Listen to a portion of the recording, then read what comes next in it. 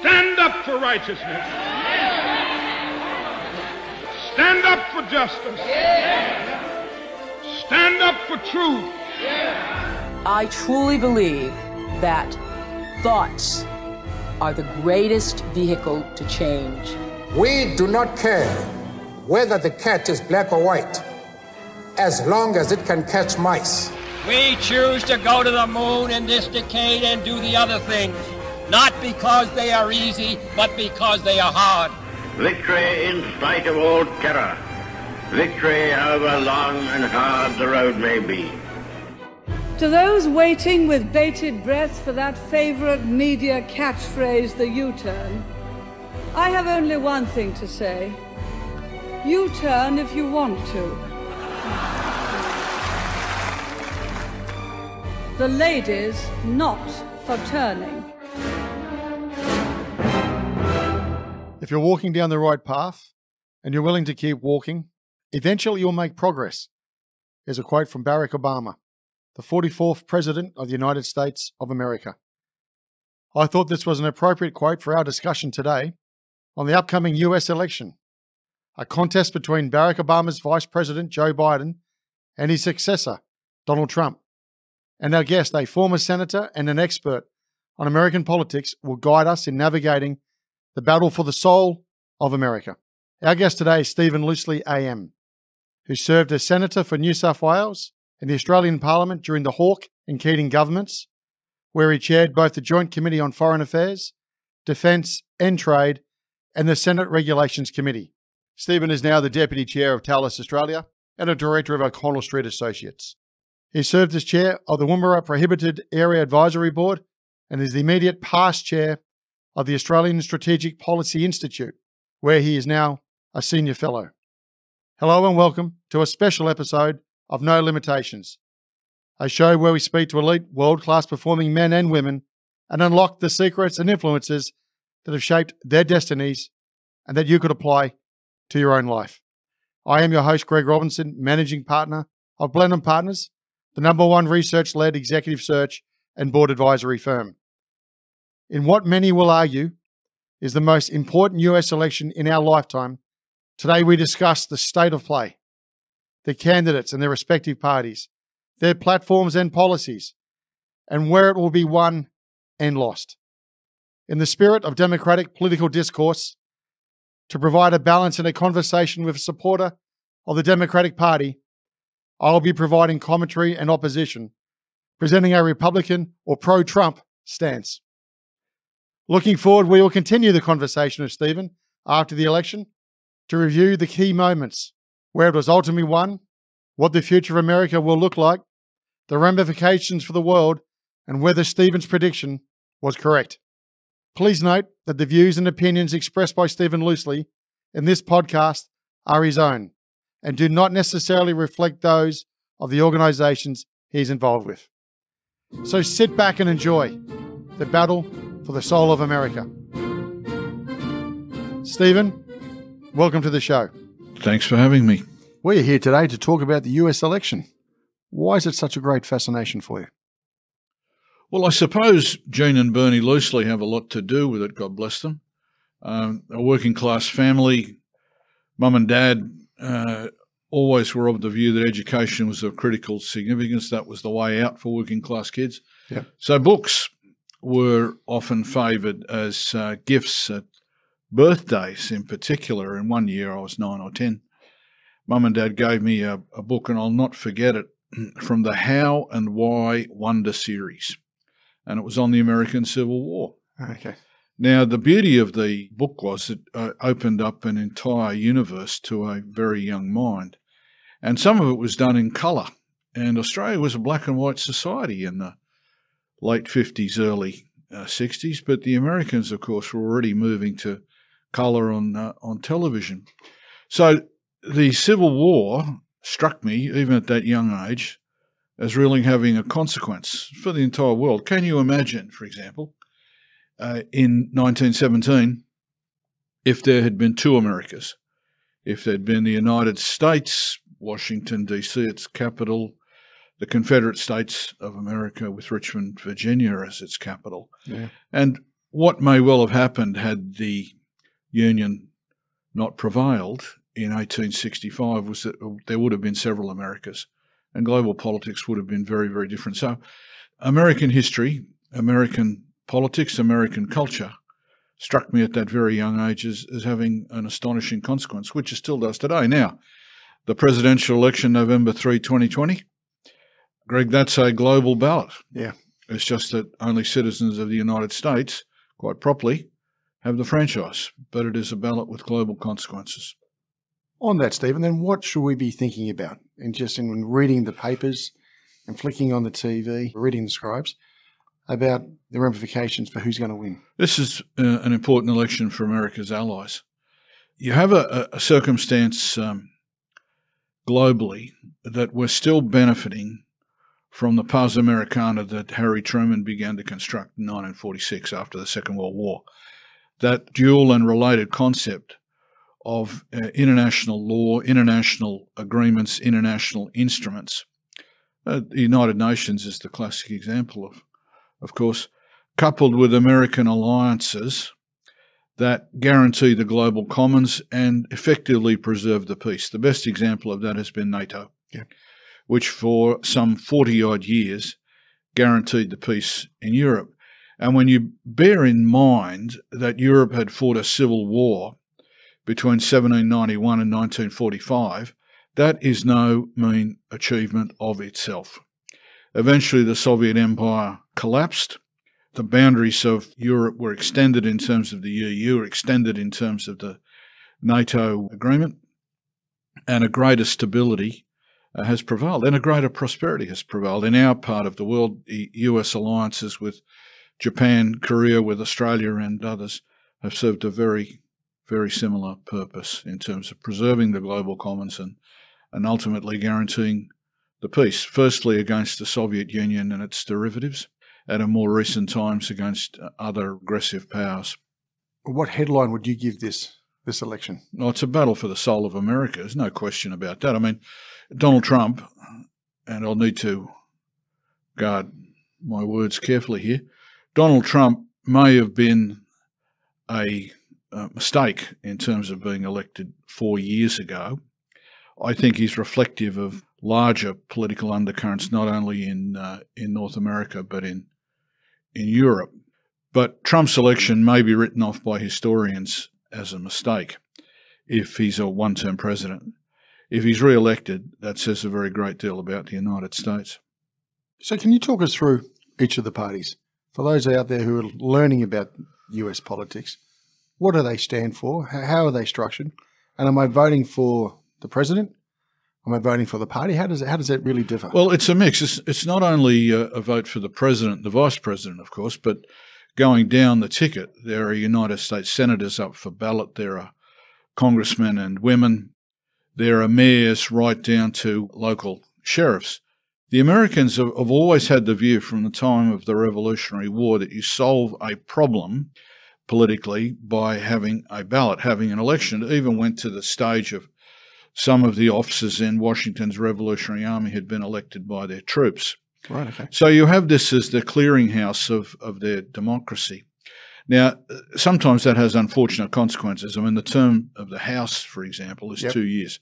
Far too short. People never stop running for office. People never stop having to raise money for the next campaign. So it has unforeseen consequences in some respects, but American electorate does pride itself on making judgments from the president right through to local office bearers, which for Australians travelling in the US is often quite fascinating because you see judges being elected and judges running for office. Yeah. So it is a vast, roiling electorate. Now, the parties are not as significant as they are in terms of their discipline in Australia, though that's tending to erode even Australia. The Democrats traditionally have been the party of the centre-left, the party of organised Labor, the party of minorities. Now, there's a lot of change that's occurred in the last half century or so, where a friend of mine who served in key roles in various Democratic administrations said openly to me last time I was in the US, we are a party of the coasts. We are a party of the Northeast and the West Coast, and you'd say the state of Illinois on the Great Lakes. We are a party of the coasts. Now, once upon a time, that was not true. Of course, for Franklin Roosevelt and Harry Truman as presidents, that long period of democratic administrations from 1932 to 1952, to be more precise, 33 to 53, the Democratic Party was dominant in the South, absolutely dominant in the South, which is now, in large measure, a Republican preserve. That's changing a little bit of more recent times, too, with greater numbers of Hispanic voters and greater enrolments of African Americans. So there's shift. The Republican Party is traditionally the party of American business. Customarily, it's been the party of American internationalism and a preparedness to lead. And you see that, say, with the Reagan and Bush presidencies. That's really come to an end with Donald Trump, to a flat stop.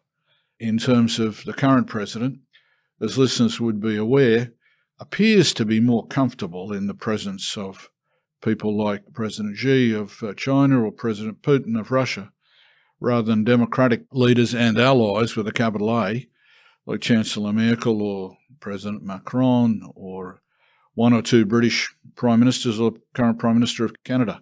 So for allies, this is a very important election. Look, the United States can outlast another term of Donald Trump. But Richard Nixon once observed that the US doesn't need a president for domestic affairs. It needs a president for foreign policy, for defence and national security. And critically, as Nixon understood, and as most recently James Mattis, one of Trump's senior cabinet ministers who resigned in something of a dispute with the president, made clear, allies are force multipliers for the US. Force multipliers mean you can do a lot more without the US having to commit the vast resources that might otherwise be necessary. And that's particularly significant in areas such as the East China Sea, Taiwan Strait, the South China Sea, the Korean Peninsula and the like. So critically important for us. Yes, it is. Well, look at the Australian relationship with the United States is generally very sound. And it is that way because Australia has long-term friends in a great many places. And we don't rely entirely on the relationship with the White House. Although the relationship with the President is good, the relationship with the Vice President is very good. Yep. A lot of friends in the Congress, in the House and Senate, a lot of friends in the administration, a lot of friends in the country at large. And that's largely because Australia hasn't been involved in major disputes with the US. There's the occasional ruckus over trade or something, tariffs or something like that. But it's bipartisan in Canberra and it's bipartisan in Washington. And our political parties, both sides, have worked hard at the relationship for a very long time. Stephen, what is the actual power that the US president has compared to the rest of government? The interesting thing about the powers of the presidency is that the founding fathers, and they were males, of course, had one overriding objective, and that was they never wanted to see another King George. The success of the revolutionary armies meant that they could draw up a constitution and a governmental system off a clean sheet of paper. So they made sure the powers were diffused between the House and the Senate in terms of the legislature, the House initially being thought more important than the Senate. And the courts tended to be something of an afterthought, but they became much more significant after the constitutional judgment in Marbury and Madison. And the presidential powers were circumscribed. But the key power is to be Commander-in-Chief of the American Armed Forces, beginning US Army, US Navy. That's right, yeah. Now, that becomes very, very significant during the Civil War, where Lincoln eventually, through a chain of command, but Lincoln effectively becomes the warlord.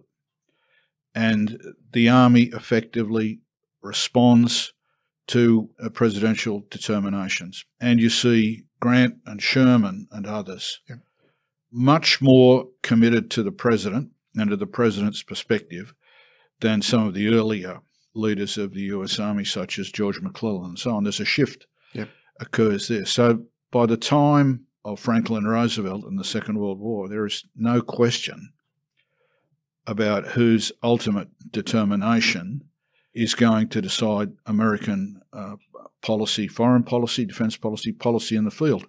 And the great example of that is Harry Truman's decision to use the atomic weapons against Japan. The right of veto, is it often used? It's used differently by different presidents. Sometimes, occasionally, sometimes the threat of a veto is enough.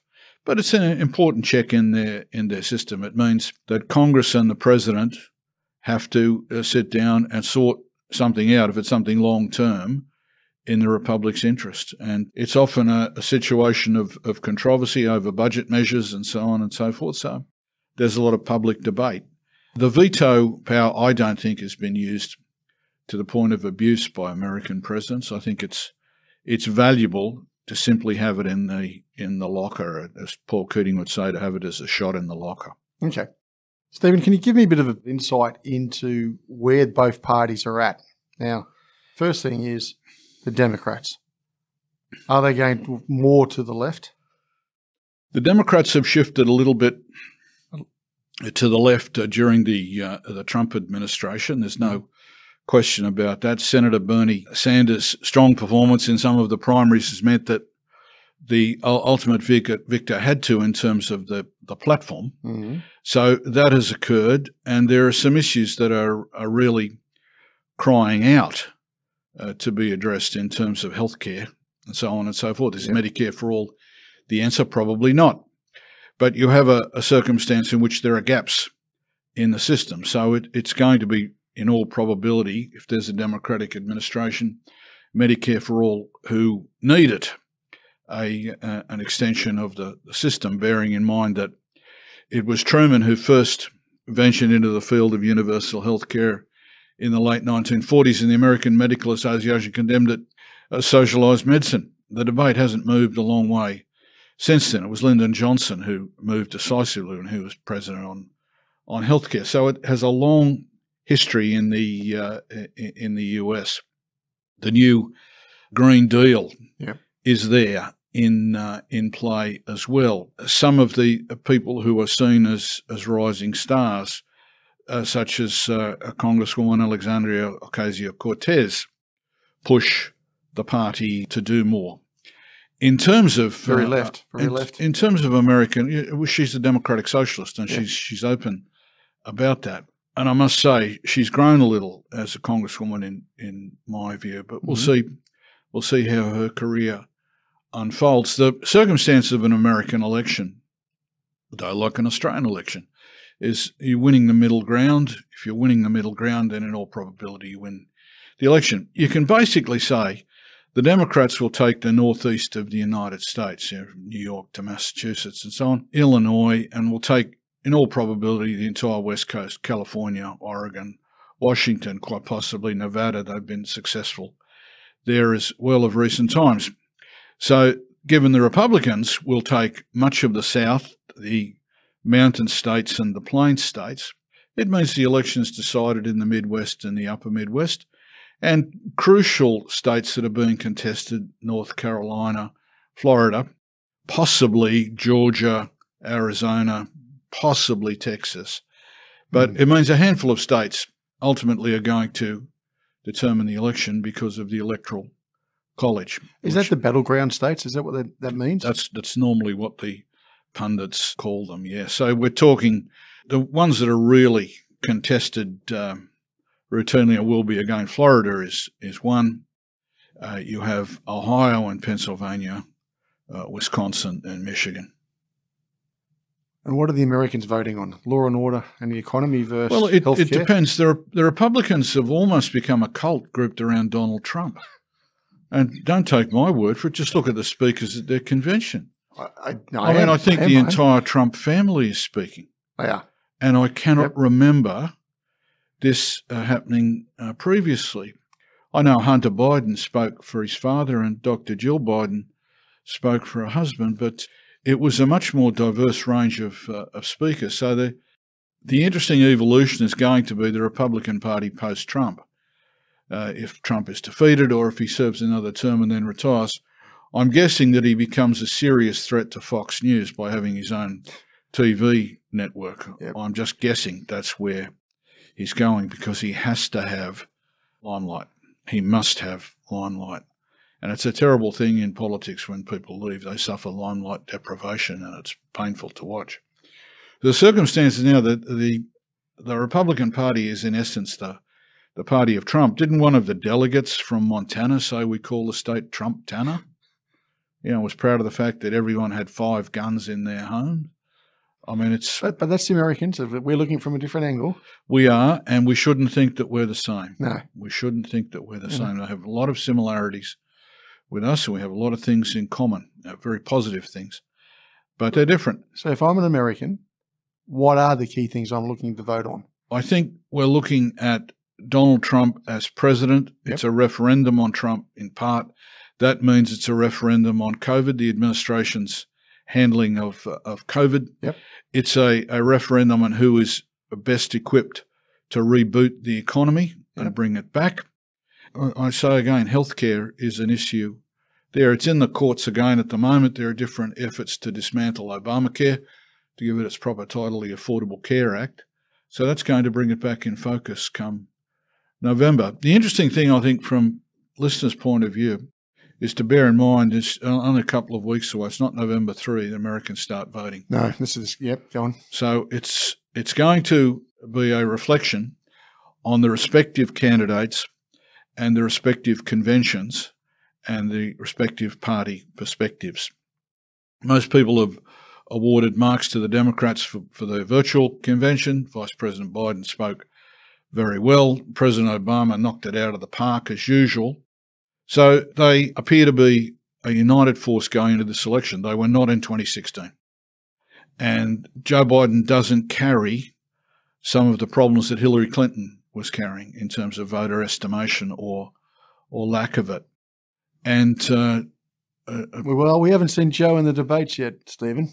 No, well, we have actually. We have not against Trump. No, but people said, well, against Sarah Palin, for example, how would he go? Well, he did well enough that she went nowhere. Yeah. And again, against Paul Ryan, I mean, again, he won the debate comfortably. So I don't think people need be concerned on the Democratic side too much about that. I reckon it's going to open up, Stephen. Well, I think there's a lot of questions about. What about a wager on that? Yeah, okay, I'm happy to do that. My concern is, and I think a lot of people's concern is, obviously where he's at mentally. He's only going to be a one-term president. So we've got one term for both of them, effectively. So therefore, how important is the number 2? Well, number 2, the number 2 carries great significance, and Kamala Harris would be front runner to succeed a Biden president. Yeah. Not a certainty, by the way. There might be other people who are interested too. So a lot of interest in her campaign. I actually think Senator Harris gets under the president's skin. I agree with that. And during the campaign, it's almost certain we will see a thermonuclear tweet, a real Twitter storm from Donald Trump when she says something about him. You've only got to look at the way he reacts to Nancy Pelosi. And he has a problem with women of colour. You see his references to the squad of 4 Democratic Congress women, and I think that's going to be an interesting element in the campaign. They're also very progressive, so maybe he's tackling them on their thinking. When last I looked, that was not a crime. Fair enough. Now, why are we sitting here observing the US election? And you look at Nancy Pelosi. What is she? 80 years old. Mr. Trump's 72. Mr. Biden will be older. If he won before... He's 77, he'd be 78 when sworn in. And Steny Hoyer, from memory, is 80 or 81 too. The American political class at the moment has not renewed itself. Well, why is that? You have a look of relatively recent times. Barack Obama was a very young president, though. There is always a need in politics to regenerate and renew, and sometimes the parties fail. That being the case, I remember this comment being made about John McCain when he ran for president. I didn't think it was fair at the time. I don't think it's fair in Joe Biden's case either. But there is an argument for American renewal, and that's got to come not only out of the House and the Senate, it's got to come at state level too, where the Republicans are dominant, but are being challenged more effectively by Democrats in gubernatorial races and races for the legislature and so on and so forth. But there's a strong case for renewal. The American governing class at the moment is getting to be too old. Let me ask you a couple of tough questions. Joe Biden, how long has he been in politics for? Oh, he had 6 terms in the US Senate, something like that. He's been there for decades. Okay. What's he done? What's his key things he's done? And why would I vote for him? Well, Freddie Daly would say survival is the key result there. The reason that you vote for Joe Biden is the same reason that I respect Gerald Ford, who restored dignity and integrity to the White House after Richard Nixon. That's the overwhelming reason. And the other day I was listening to an interview with John Bolton about his book, The Room Where It Happened, which is well worth reading, I might add. And he just talked about a Biden administration. He didn't say he was going to vote for Biden. A Biden administration would bring greater predictability to American policymaking, foreign and defence policy, and the like, greater stability. And that is important. So I'm thinking, if you want a president who doesn't turn the fire hose on for untruths every morning, you probably look elsewhere than Donald Trump, and the best one on offer is Joe Biden. And the interesting thing is the lack of third-party candidates who are serious or prominent this time. It's really going to be an election where the two parties contest. Interesting take. We don't have the Ross Perot's or anything in that regard, do we? No, and they have an enormous impact. George Wallace had an enormous impact as a third-party candidate. Teddy Roosevelt had an enormous impact in 1912 as the Bull Moose candidate. But that's absent this time. That's absent. Who's the better campaigner? There's no question that Donald Trump is a very effective campaigner. But where are his campaign weapons? His principal campaign weapon is the mass rally. Yeah, hasn't got him at the moment. Where he speaks to the base and he abuses the media and then listens to the Rolling Stones. You can't always get what you want. It's a fake news media there, Stephen. Look, a simple fact of the matter is Trump has been denied his principal campaign weapons, which are rallies and press conferences where abuse is the norm. That's the currency.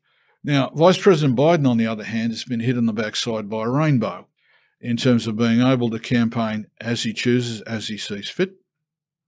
Out of the bunker. From a basement in the family home in Wilmington, Delaware. Yep. Now, in January, I went out to Iowa, to the caucuses, to the Democratic caucuses. And I went out to a little place called Waukegan, which is about half an hour out of Des Moines. And look, the ice and snow were the dominant features in the landscape. It's a small gymnasium, a crowd of a couple of hundred people, and the entire Washington Press Gallery seemed to be there. I walked straight into E.J. Dionne from the Washington Post, for example, whom I've known through the Australian-American dialogue for years. So it was interesting. Now, I thought the Vice President was a bit rusty. He was very measured, but I thought he was a bit rusty. He did get in the best line I heard during the primaries, and that's to say that Donald Trump seemed more like George Wallace than George Washington, which went down quite well with the crowd. But I thought he wasn't hitting the ball, as we'd say in a cricket game or a tennis game. Well, what would Trump call him? Sleepy Joe? That's part of the Trump lexicon. I wonder if it's still as effective as it was, but we'll see. Yeah, we'll see. Yeah. But we'll see. The simple fact of the matter is the Vice President picked up his game. When Representative Jim Clyburn endorsed him in South Carolina, that was a turning point. Yep. And African Americans rallied to the standard because they want to see Trump beaten. Overwhelmingly, they want to see Trump beaten. And in particular, do you really generational. Do you really believe that? Oh, no question. He raised their employment stats to the highest they've ever been. African American communities want to see Trump beaten, full stop. That is interesting. Well, have a look at the polls. Have a look at the polls amongst African American communities. Yeah, but I looked at the polls last time around when Hillary was actually going to be celebrating that morning. They got it wrong. The Clinton campaign got wrong the Midwest and the upper Midwest in terms of the so-called blue wall. The person who got it right was Bill Clinton, who said to the campaign, look, we have to do more, Michigan, Wisconsin, Pennsylvania, and so on. They thought, that Bill was out of touch. They were the ones who were out of touch. And it was working class whites who shifted to Trump. Yep. Can Trump hold them? That's the question. But African American communities turned out in force. It's a great saying in Florida, where church communities go to church in the morning and go and vote. Yep. And some Republicans in Florida have actually tried to stop that by closing polling stations in a voter suppression effort. But it's called taking our souls to the polls. And the turnout will be enormous, and African Americans, by and large, want to see Trump defeated. At any rate, the point that I was making, Joe Biden lifted his game appreciably. And the speech he gave to the convention I thought was very good. And if you look at the response about the place, it was very positive. It's only the first speech, Stephen. He exceeded expectations. It's only the first speech. Yes, but the next speech is always important. Yep. You build upon the previous one. Let's see. Believe me, I'm speaking from experience here. Yeah, let's see if he can. By the way, the worst presidential speaker since Andrew Johnson is Donald Trump. Have you ever heard him deliver a speech? Mount Rushmore, maybe. Have you ever heard him deliver a speech that's in the top tier of presidential speeches? No, I agree with you there, but do you think he's a good communicator to the common person? He speaks to his base. Now, the interesting thing about the base is it hovers around the high 30s. There's nothing unusual in American politics. So, what is the base then? What do you mean by that? Well, the base is essentially those who will vote for Trump even when he's seen shooting someone on the Avenue of the Americas in New York City. And he boasts about that. And you know what? That's true. Now, I myself classify myself as a yellow dog Democrat. Okay? That's a Texas Democrat who votes the ticket even when it's led by a yellow dog. In the history of the Texas Democratic Party, that's actually happened. So you wouldn't swing? So that was a joke, by the way. There are Republican presidents whom I've admired greatly in the history of the United States. It's difficult to go past someone like Abraham Lincoln. Or Theodore Roosevelt, for example. Ronald Reagan had unquestioned values, and so it goes. But no, essentially a Democrat. Now, people are going to vote for Trump come hell or high water. That's the base. The point I was going to make is this. When the appalling Senator Joe McCarthy was headed towards drunken oblivion and was being censured bipartisan by the US Senate, 35% of the American electorate still supported him. That's the sort of block that Trump has. Yeah, right. Okay. Postal votes. Mail-in voting, I'm all for it. Why? Isn't it open to fraud? Because it's an effective way of making sure the franchise is maximised. In a democracy, you should make voting as accessible as possible. The history of mail-in voting in the United States is there's almost no evidence at all of fraud, of foreign interference and the like. And the Republicans use it just as much as Democrats, for crying out loud. So, I mean, Trump having failed, and for a trumpeter like yourself, sir, you should think about this. You should think about this. Trump failed to postpone the election, which has been set in place by the Congress since 1845. Yep. He then doubled down on mail-in voting. He said this is going to be an election which is rigged. Yep. All he's doing is he's putting a series of Russian dolls up on the mantelpiece. In the event that he loses, he's got excuses. The same way he said that 3 million illegals voted for Hillary Clinton last time. And there's no evidence of that at all. It's another reason why Biden appeals to some people. That's why Governor John Kasich, died in the wool Republican, endorsed him at the convention, amongst others, and very respected Republicans like General Colin Powell. Simple fact of the matter is, you actually want a president who makes policy or argues policy on the basis of evidence. Facts. Not what was Kellyanne Conway's expression? Alternative facts. I mean, you'd laugh if it wasn't so serious. These people are in the White House. All right. Now, for our audience out there, what is the Electoral College and what is the Electoral Council?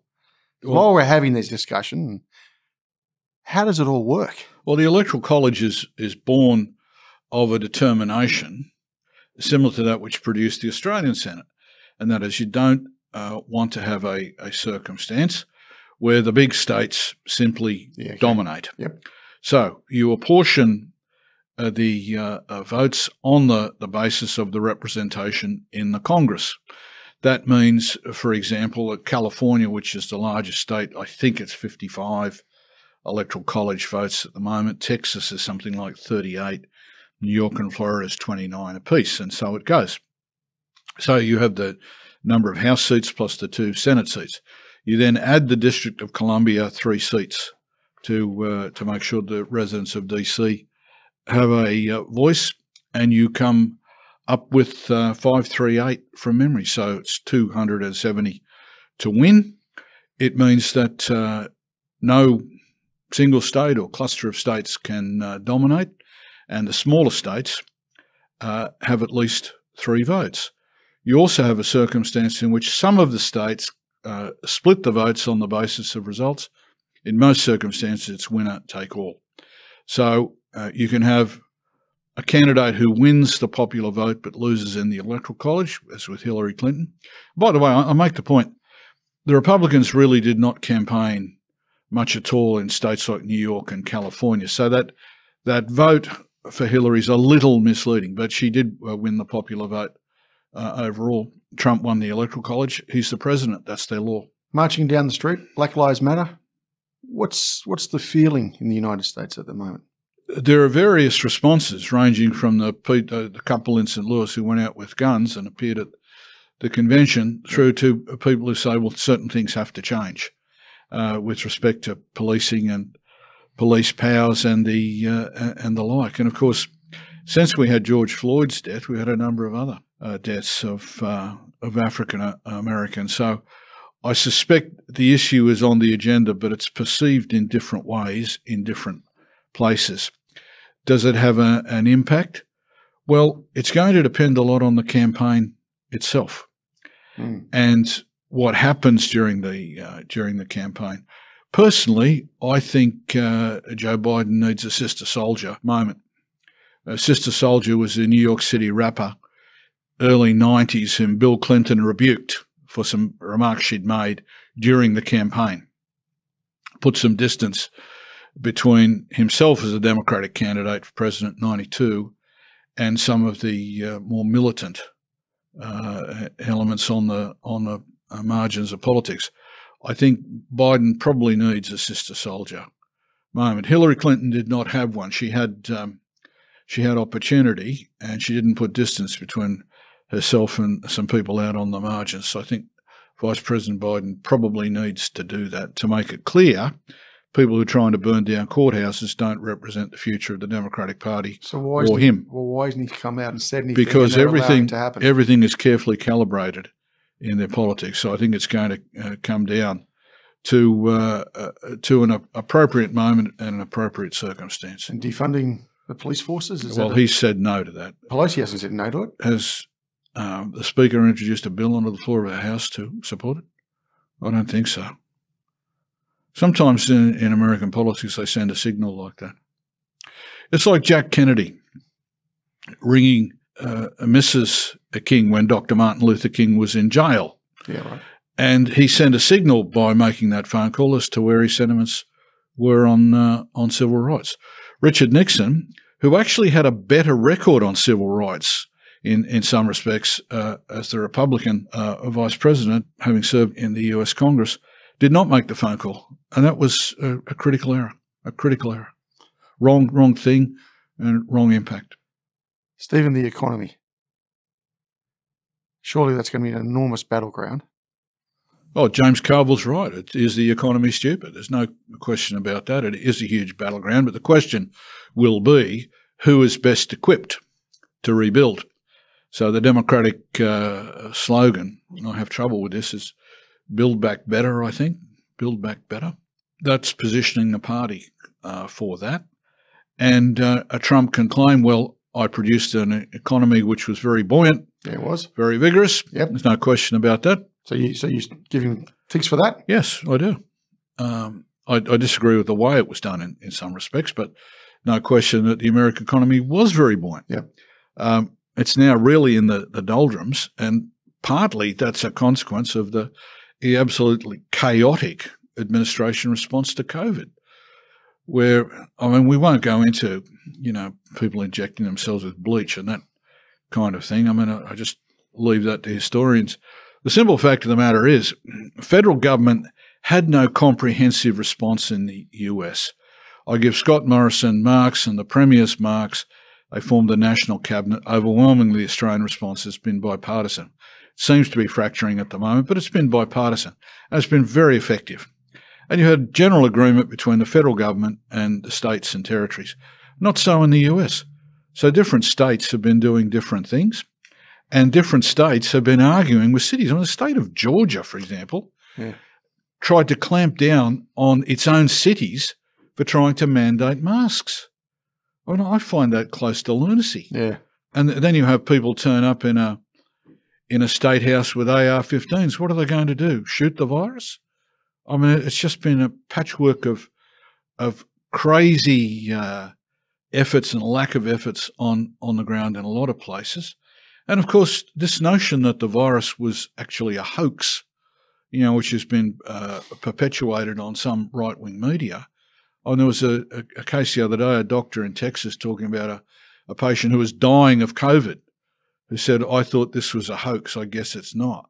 Yeah, right. Yeah, and you have lots of examples of that. I mean, I don't think, outside the extreme in our politics here, I don't think anybody said this virus was a hoax at any stage. But in the US, there's a lot of that.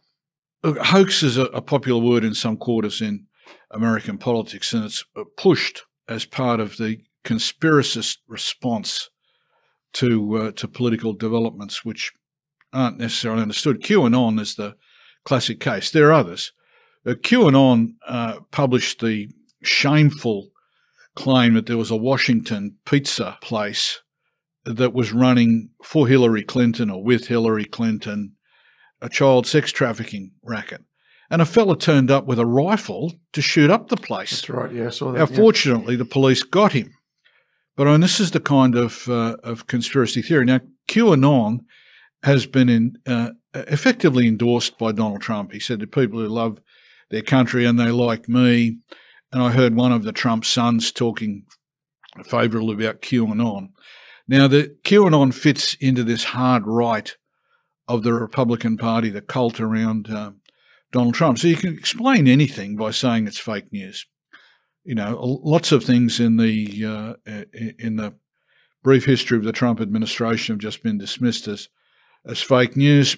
For example, some would say the impeachment was simply fake news. Now, the word hoax is used. Russia was a hoax. This is the interesting thing.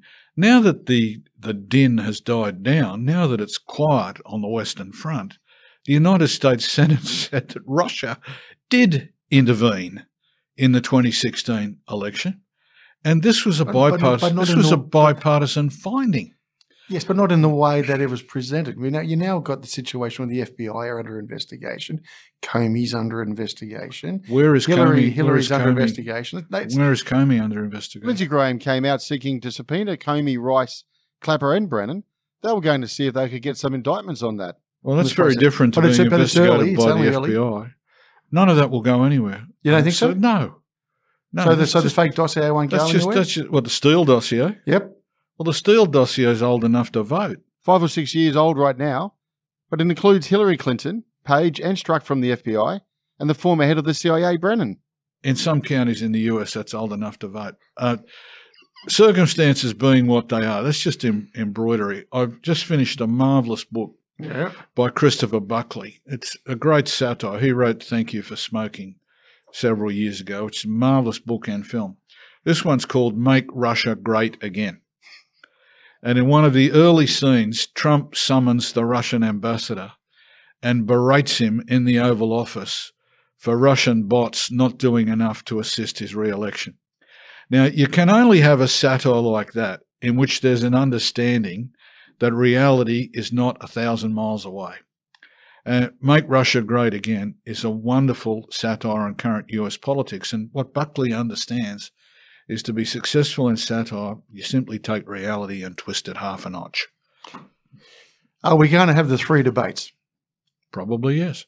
And there'll be a vice presidential debate. So Okay. There'll be plenty of opportunity for Americans to make up their minds. And by the way, a lot of people do make up their minds watching the debates. So bearing that in mind, in your opinion, who's going to get the message across better between Biden and Trump in the debates? Well, what message is Trump going to push? I'm only asking the question. It's a Well, question. he's going to talk about the economy. It's a question isn't that he? befuddles me because there is no second-term agenda. Well, what policies did Mr. Biden come out with last week in that convention? If you have a look at the platform, I did. okay, there is enough there for anyone wanting the federal government to be active, particularly on COVID, particularly in some of the great areas of climate change and health and so on and so forth. I think Biden will argue the case for a change and argue the case for a certain civility to return to their policy. Now, the problem that Trump has, it's an interesting contrast. A fellow from the New Yorker was talking the other day about the two candidates. He said, look, the thing you have to remember about Donald Trump is he's covered from mud head to foot. So you throw something at him, it doesn't matter. He said, a stain on Donald Trump's character is an oxymoron, which is an expression I've now appropriated. I can't say who it was because it was an off-record discussion. He said with Joe Biden, he's essentially someone who's very likable, and everybody says that. And Trump has been throwing, shall we say, stuff at the former vice president for some time, and none of it has stuck. And it may be that none of it does stick because last poll I saw, 61% of Americans said they found the vice president likable. I'm watching Fox News the other day, and one of their senior correspondents talked about what lovely people Joe and Jill Biden happen to be. So you have a circumstance like that, it alters the nature of the debate. Is there going to be a cut-through moment? I suspect the cut-through moment is more likely to come from Biden than Trump. Yeah, look. Because it is a referendum on the Trump administration.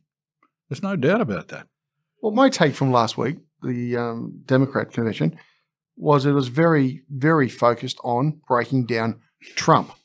I didn't see a lot of policies, Stephen. I saw a bit about, as you say, the health. I didn't see a lot. Everyone went after Trump. Right? That's the message. Conventions are rarely about policy. Even in 32 in Chicago, the Democrats in the height of the Great Depression did not focus as much on policy as they did about getting rid of Herbert Hoover. So you have that as a benchmark. I think that's the first time a presidential candidate's addressed a convention accepted the nomination, by the way, FDR, in 32. The simple fact of the matter is an incumbent president, doesn't matter whether it's Jimmy Carter or George Bush or whoever, has got to be answerable. It's got to be accountable.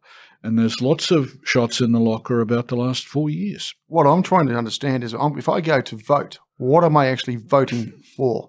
So I'm going to be looking very much towards this debate because I haven't heard Mr. Biden's policies.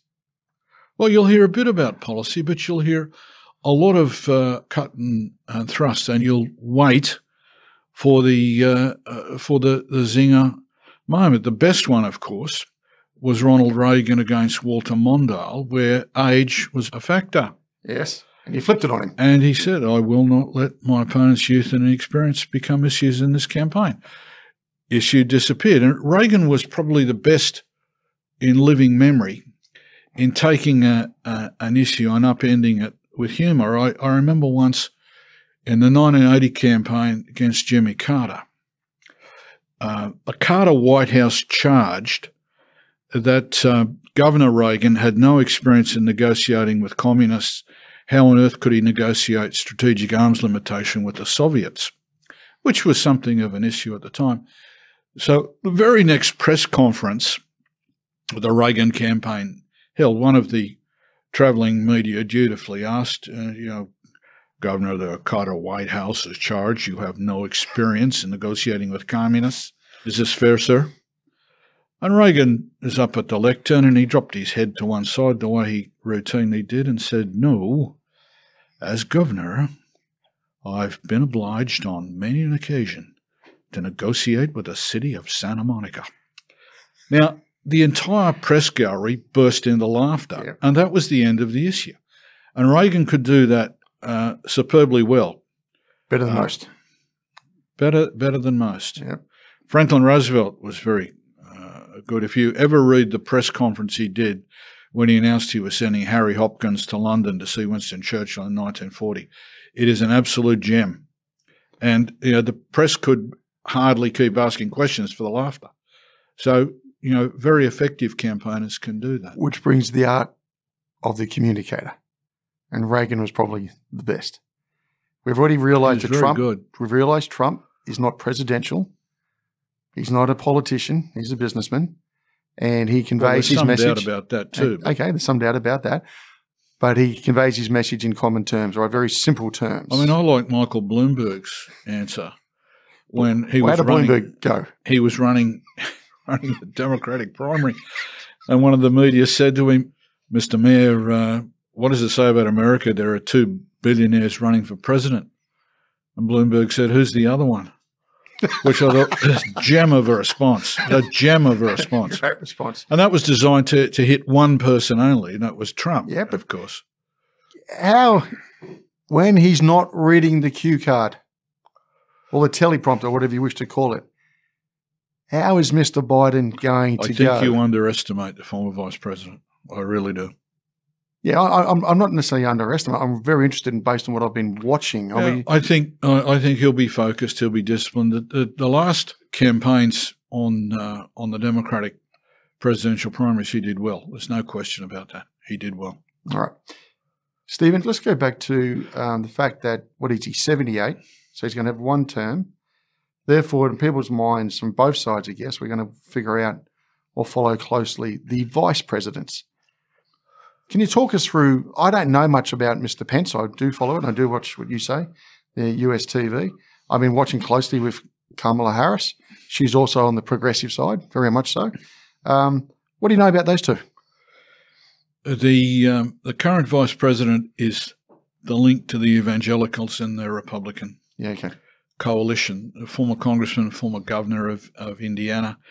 He's been stoic in his defense of Trump. He's deeply religious. He works on the basis, for example, that he doesn't go out to dinner with female staffers. There's a bar on that, so there can be no suggestion of impropriety. He's handled himself pretty well, and he's obviously looking to the future, and he'd be one who's considered a potential Republican nominee for president, along with Nikki Haley, possibly Mike Pompeo, possibly one of the prominent senators such as Marco Rubio. Oh, yeah.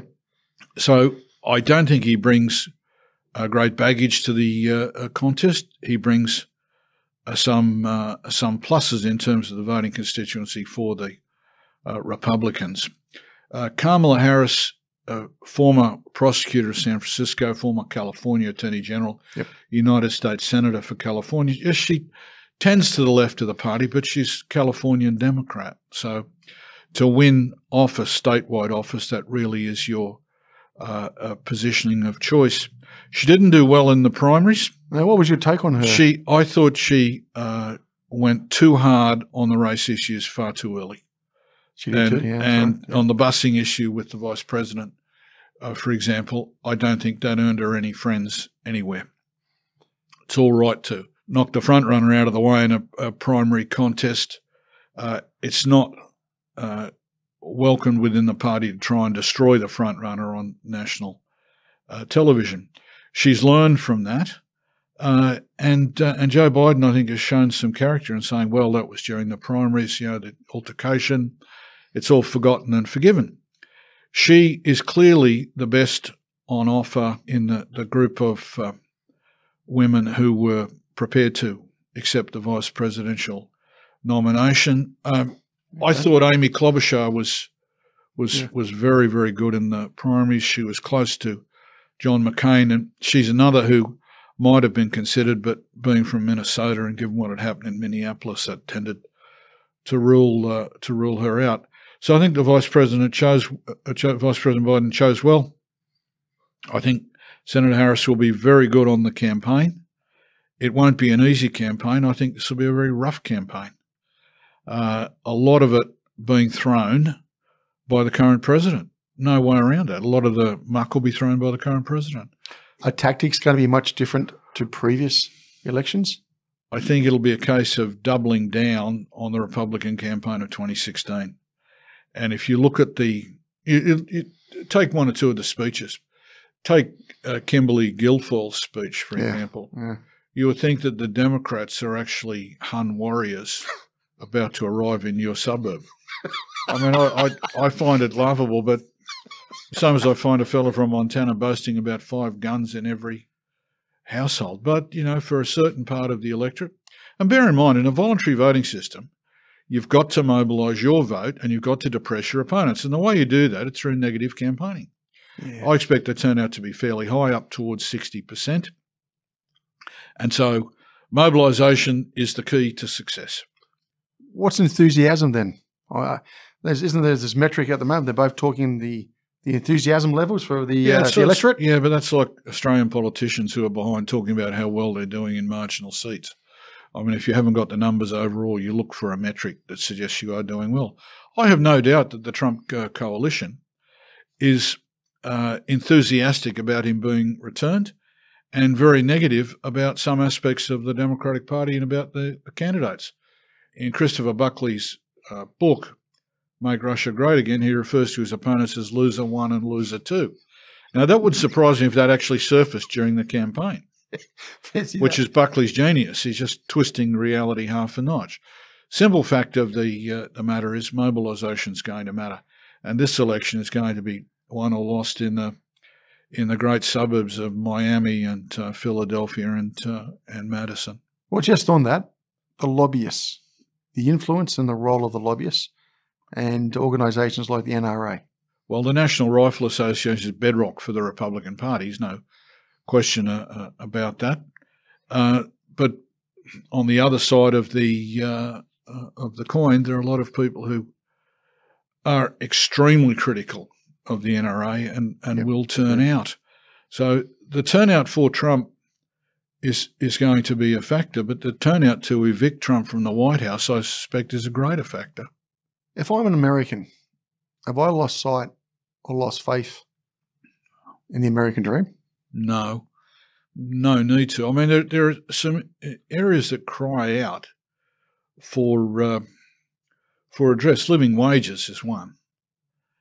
In the sense that if you're working in a diner, you're being paid something like $2.50 an hour plus tips, and that hasn't changed in about 3 decades.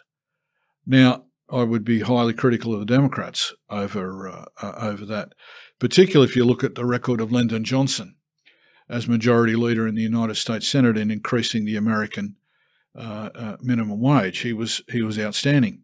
It's really important that issues like that come to the fore, because you have an American working class doing unskilled and semi-skilled work that's very poorly paid, and you have an underclass that can't make it in. To lose sight of the dream, you've got to open some doors and you've got to smooth the way, or otherwise it becomes a reality. I don't think it should be, because there is a good deal of upward mobility even now, and people can, particularly through education, step up and step out. But the simple fact of the matter is there are some issues crying out, particularly given that health insurance is related to employment. Stephen, on the international stage, you made some comments early on, but I think it's worth noting that Trump has made some big decisions in foreign policy, dealing with ISIS, addressing Syria and Iran, including revisiting the Iran nuclear agreement, recognising Jerusalem as Israel's capital, presenting the new Afghan strategy, and again on nuclear weapons, he's dealt with North Korea. How has he dealt with North Korea? Trump's the first sitting US president to set foot in North Korea. They haven't had any nuclear testing in 3 years. Yeah, but they turned their missile testing program off for a while. It's nothing permanent in there. Okay, all right. But, and also, I would like to think it is. Also with China. He's engaged with China. He's introduced tariffs. He got the agreement earlier this year, phase 1 of the trade agreement. He's been vocal in regards to the intellectual property, protecting American interests, and the broader concerns around the Belt and Road Initiative. And in our neck of the woods, the South China Sea. He's bringing manufacturing back to the US. He's creating jobs and providing national security. So who's the better leader on the international front? Oh, unquestionably Biden, unquestionably. How on earth can you say North Korea has been a success? How on earth can anyone claim, given what's been happening in the East China Sea with respect to the Zenkakus and the Dios, on the Taiwan Strait, in the South China Sea, the militarisation of the islands and so on, that Trump foreign policy has been a success? But Obama's foreign policy didn't do anything about it. But Trump is in the White House now. Yes, but is he not bringing it to the attention of the world? The need for free and open Indo-Pacific in response to no action from Obama? I think the one thing that Trumpeteers have to realise is they're not voting on Obama. That judgment's been passed. This is a vote on Trump. He's very comfortable with people like Vladimir Putin, for example. In the weeks before the current Russian government had the leader of the opposition poisoned, Trump was arguing to bring Putin back into the G8. And the Allies said no, particularly the Germans, the French, the Brits, and a good decision. Simple fact of the matter is Trump foreign policy is transactional. It's all about looking at whether or not the US runs a trade surplus or a trade deficit with different countries and starting from there. I don't think there is effectively a Trump foreign policy which is overarching. What drives the Trump foreign policy? We knew what was driving US presidents basically all the way through to Trump. And was Obama a success everywhere in foreign policy? No, absolutely not. Nor George W. Bush. But at least it was coherent. You knew what you were dealing with. What is Biden's policy going? We still don't know yet. But is he seriously going to be good enough to engage with and match the Chinese? I think given his experience on the Senate Foreign Relations Committee, given his seriousness as Vice President, given the links that he has around the world, I think it'll work reasonably well. Now, what's going to hinge on who comes into his administration? And someone who was important at the Democratic National Convention was General Colin Powell, who openly endorsed Joe Biden. And I think as a military man, as a diplomat, as a presidential advisor, Colin Powell has an outstanding record. So I think judgments like that matter. Oh, for sure. I'm not disagreeing with that. If Mr. Biden did win, how does he choose his team to come on board, and how do they get compensated? I've always wondered about that.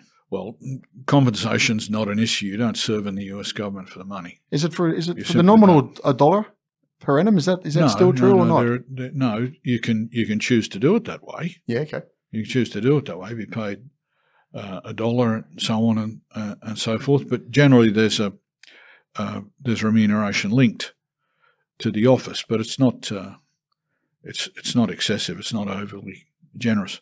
Simple fact of the matter is there are all kinds of pressures on a president to respond to the party, to respond to the different constituencies, and to look for the expertise. From an Australian perspective, it's particularly important who was Secretary of State, who is Secretary of Defence, and who has responsibility in trade. The other cabinet officers are important, but they're the main ones. Okay. I expect, by the way, I expect that a Biden administration will have a couple of prominent Republicans in it at cabinet level. Any particular names you're thinking about?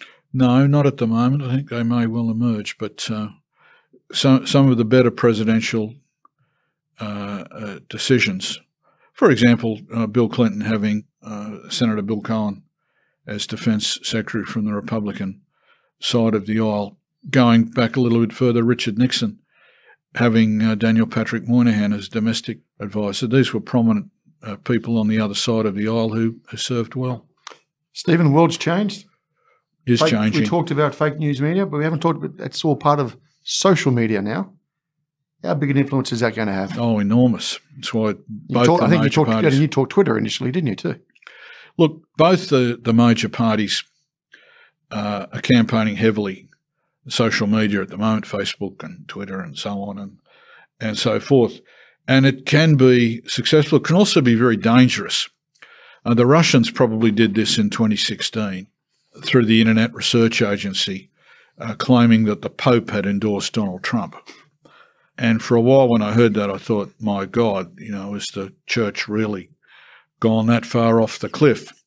It hadn't, and it was a nonsense. But that actually hit home in America. And for a lot of evangelicals, that was permission to vote for Trump.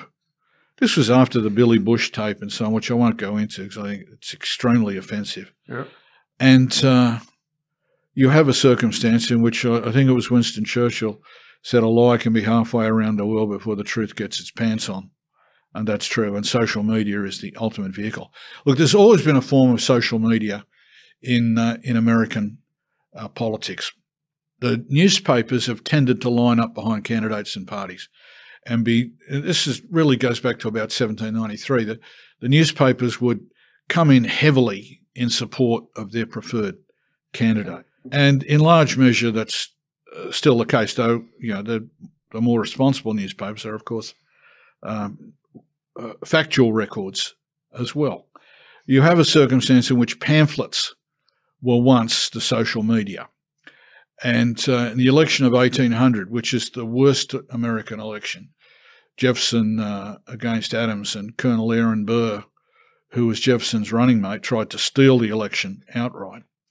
The alternative charges were treason and murder. So we've come back just to half. Mind you, let's wait till November 4 on this one.